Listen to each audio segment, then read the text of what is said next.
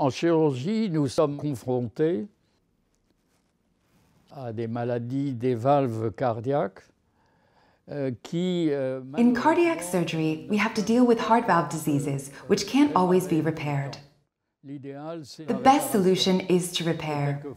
Sometimes reparation is not possible because lesions are too serious. Et à ce moment-là, il faut remplacer la valve. À deux conditions. Premièrement, avec si possible une technique non invasive, ce qui est la tendance actuelle. In this case, we have to replace the valve with two options. The first, when possible, with a non-invasive technique, which is the current trend, and the second with a reliable technique, which can ensure a result equivalent to surgery. The new EPYGON bioprosthesis for transapical mitral valve replacement is conceived to provide superior clinical outcomes in patients with severe mitral regurgitation. The EPYGON unique features include a monoleaflet pericardial tissue combined with a D-shaped annular ring. The asymmetric nitinol frame, with its anatomic anchoring systems, ensures a stable coupling below the mitral annulus, captures the native leaflets, and achieves optimal fitting and a low-risk LVOT obstruction.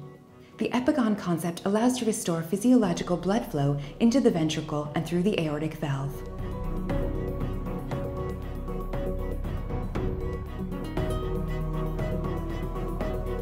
The natural asymmetry of the native valve generates a rotary flow in the ventricle called the vortex, which minimizes energy loss and helps propel the blood directly into the aortic outflow tract.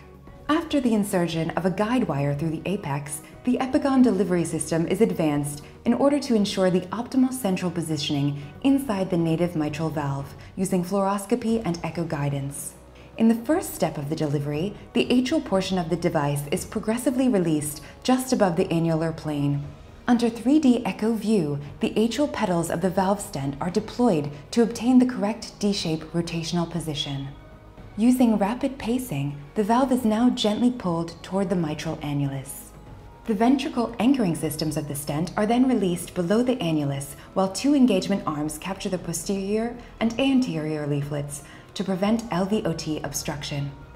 The EPYGON transcatheter mitral valve prosthesis has the ability to restore the physiological blood flow in the ventricle and keep the native leaflets, tendinous cordae, under traction to prevent preserved left ventral function.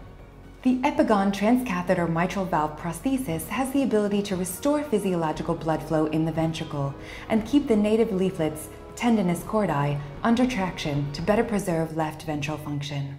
Cette valve EPYGON The EPYGON valve remarkably meets both these specifications. C'est une valve introduite par voie non invasive et deuxièmement, dont on a tout lieu de penser This valve is minimally invasive, and there is every reason to believe that its results will be as good as surgery. I find this technology very interesting and highly innovative. Beaucoup s'y sont essayés, mais pour l'instant, j'en ai vu aucun. Many companies have tried, but I can't find any other project as promising as the EPYGON valve.